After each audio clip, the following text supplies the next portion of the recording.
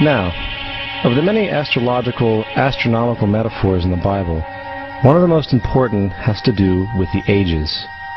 Throughout the scriptures, there are numerous references to the age. In order to understand this, we need to be familiar with a phenomenon known as the precession of the equinoxes.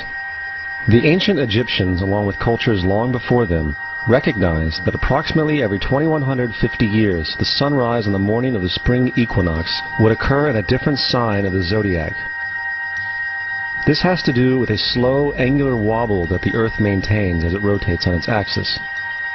It is called a precession because the constellations go backwards rather than through the normal yearly cycle. The amount of time it takes for the precession to go through all 12 signs is roughly 25,765 years.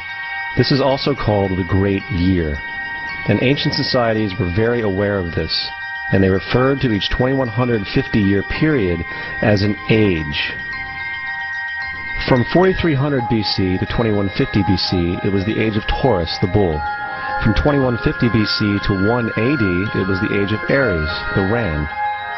And from 1 AD to 2150 AD, it is the age of Pisces, the age we are still in to this day. And in and around 2150, we will enter the new age, the age of Aquarius.